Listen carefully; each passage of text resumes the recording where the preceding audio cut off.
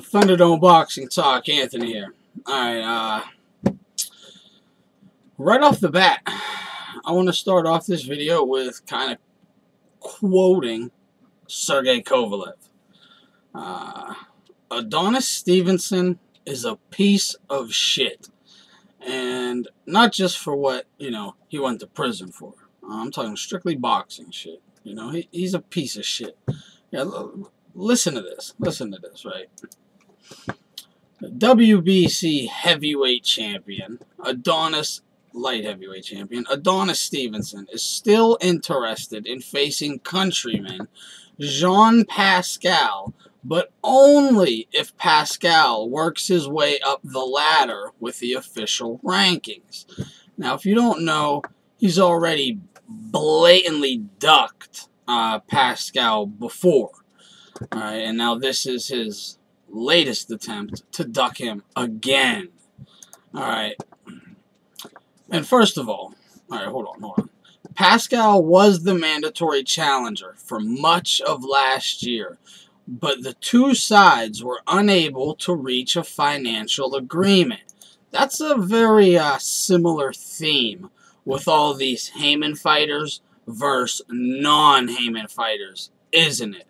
For some reason, I've been talking about this a lot in videos, and not on purpose, it just happens. When you bring up a Haymon fighter and a non-Haymon fighter, it's always that they can never come to a financial agreement. Deontay Wilder, Povetkin, that video was one that was exactly the same, right?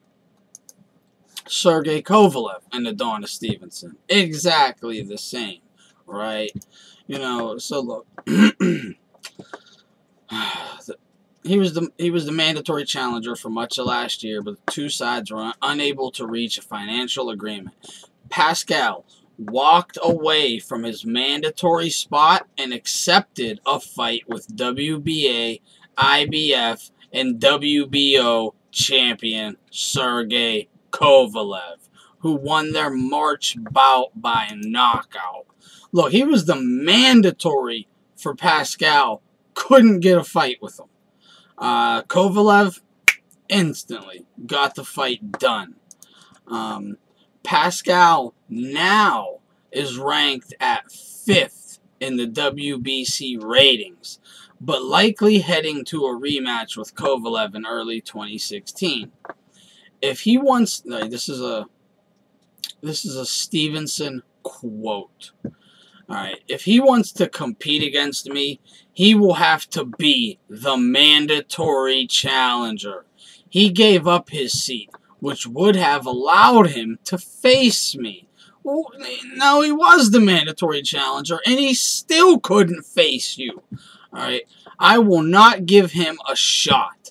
Let him follow the same steps as everyone else who is aspiring to become #1. I had to do it myself. Nobody gave me a shot to help me get to where I am. Really? Really? No one fucking helped you? I mean, come on. Come on. Haymon, well, first of all, Haymon wasn't there from the jump, but, he had major help from Yvonne Michelle. I mean, come on. How do you think they got the fight? Yeah, he had to work his way up the rankings, but it's, it was, the division was kind of working its way through, and they needed a new name. And he was coming through busting heads, so that was a fight that would sell, so they picked it. So he got his shot. Someone gave him his shot. Meanwhile, Stevenson, 26-1, will defend his title against Tommy Karpensky, 25-4-1, with only 14 knockouts in Toronto on September 11th.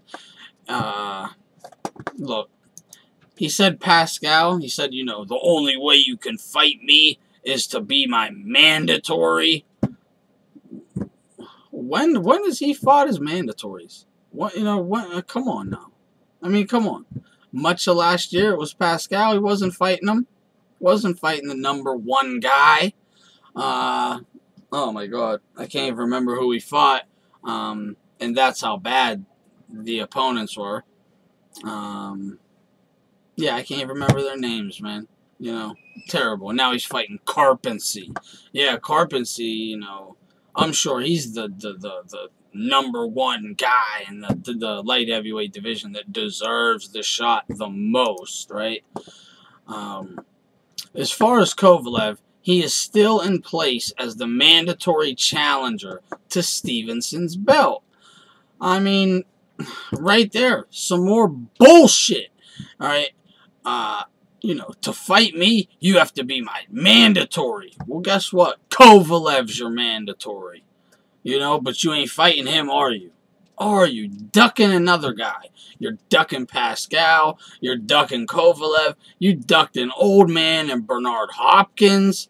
I mean, give me a break, man. He's ducking everybody, but Cans. You know, it's terrible. Only the dude don't even have a puncher's chance. He has 14 knockouts in 25 fights. You know what I'm saying? As far as Kovalev, he's still in place as the mandatory challenger to Stevenson's belt.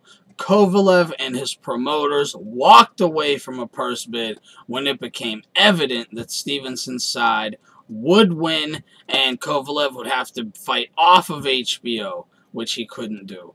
Very few people are aware, this is a Stevenson quote, very few people are aware in Quebec, but Kovalev and his team dropped the purse bid to focus on the contract with HBO. Yes, you don't have a contract with any network. I don't like fighters having contracts with networks because then the whole Manny and Floyd thing they can use it as an excuse and things like that. Stevenson doesn't have a contract. He's not tied down to Showtime. He's not tied down to NBC. He's tied down to nothing but Al Haymon. Alright? Al Haymon is the reason that Pascal isn't fighting Adonis Stevenson. Why? Because Pascal might win and then Kovalev gets to beat Pascal for the lineal championship. He won't fight Kovalev. Why? Because Kovalev will beat Stevenson and become the lineal light heavyweight champion and have that WBC belt. I mean, the WBC feels so bad, they gave Kovalev the WBC diamond belt for light heavyweight. I mean, they know what's going on. Everyone knows what's going on. You're fucking blind, or you're lying to yourself if you don't want to admit it. Look at all these fights right here that Haymon is blocking. Alright? People love to shit on people who do in-house fights and then block the fights the fans want. I remember Aram getting it every single day. Aram's blocking the fight. He's doing in-house fights. He's blocking the fight. He's doing in-house fights. How come when Haymon does it, no one says a fucking peep? You know, I do. A couple other people, but out of the, you know, whole lot, there's maybe 20%.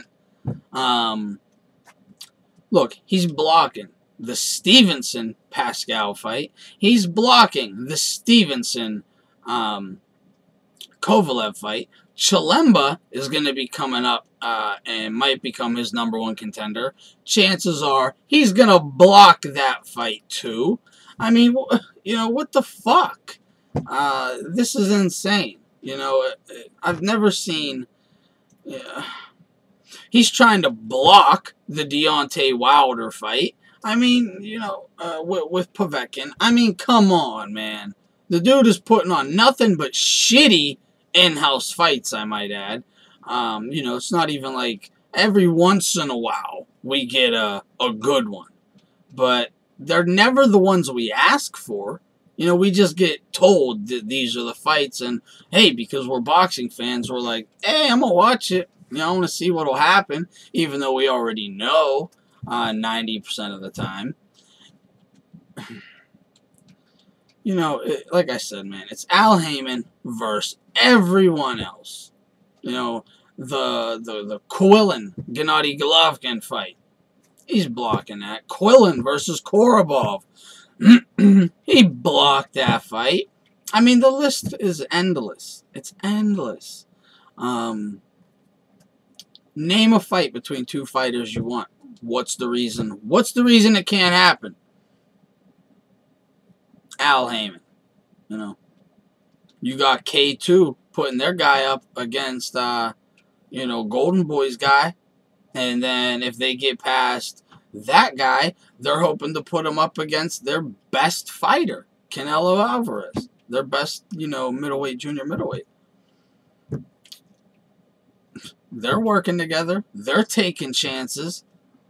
Al Haymon's the only one that won't work with no one, won't take any chances. And I don't even know why he cares about Adonis Stevenson.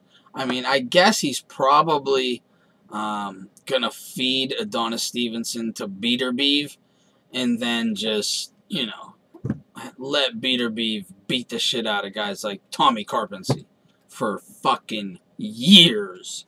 Just like we're seeing here, man. It's ridiculous. It's ridiculous. Pascal will have to earn his shot. You won't fight your mandatory now.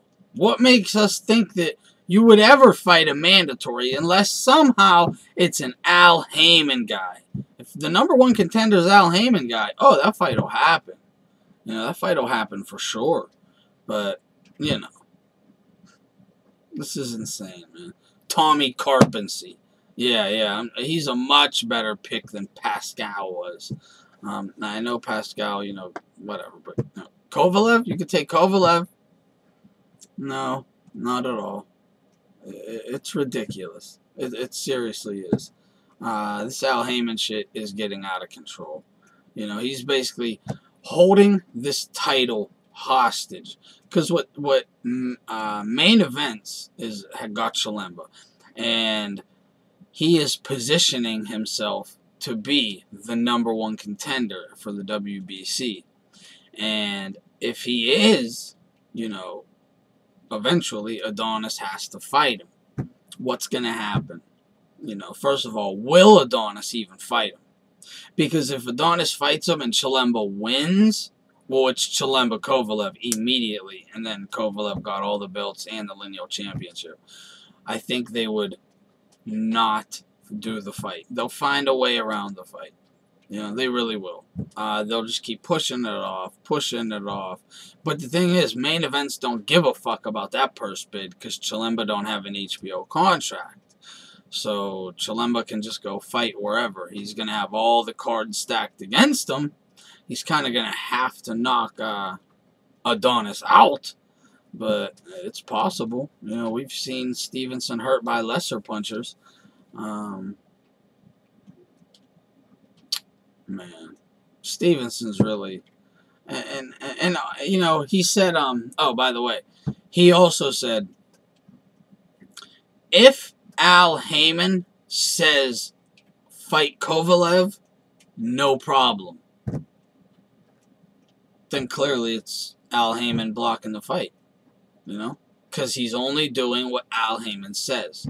If Al Haymon says fight Kovalev, okay, I'll fight Kovalev. If Kovalev's my mandatory, but we're not going to fight. Why? Because Al Haymon said no. I mean, come on. Come on, man. You think Al's ever going to say yes? No. And he's even trying some fucking shady slimeball shit to get Beterbiev and Kovalev into a purse bid. And trying to get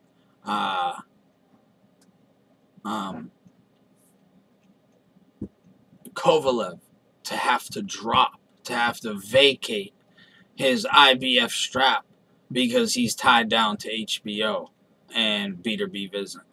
And, that Haymon's War Chest will win the bid and not put it on HBO. I mean, Kovalev's the fucking champ. He's the champ. And Al Haymon is fucking this whole sport up. If you can't see it and you can't, understand that this guy needs to be gone, I mean, he's causing so much trouble, blocking all the big fights, trying to sneak titles away from people without actually, you know, fighting them for it. It's pathetic, man. I can't stand it. I can't stand the dude. I can't stand the dude. Um, you know, and if you don't know what I mean by that, you know, Beater Beef is going to be the IBF mandatory. Kovalev is going to have to fight him for his IBF strap. They're not going to be able to come to, you know, a financial agreement. And then it's going to go to purse bid. And, you know, they can't go through with the purse bid because Haymon's going to win and take the fight off of HBO. And he'll have to give the title up. You know, so we won't even get to see Beater Beef and Kovalev. You know, only way we possibly will is if Beater Beef's team really steps up and says, no, Haymon, no, we're fighting Kovalev for all the belts, not just the IBF, all the belts. Maybe that'll happen. You know, with the way it's going now, I doubt it. I doubt it, because you can tell they would have just took the Kovalev fight when they had it at 50-50. They were willing to split everything 50-50. Purse, promotion, do it in Russia, put all the titles on the line, and they said, no, we'll wait until we're the IBF mandatory. So you can tell there's something sneaky going on there, you know, and you have to see what this guy is doing. You have to see that he is blocking all the best fights. All the fights we want that he has a part of, he's blocking them. And all the fights that, all the fighters that he has that we want to see fight each other, they're not. What is this dude in the sport for? He's here for something. It's not for the betterment of the sport.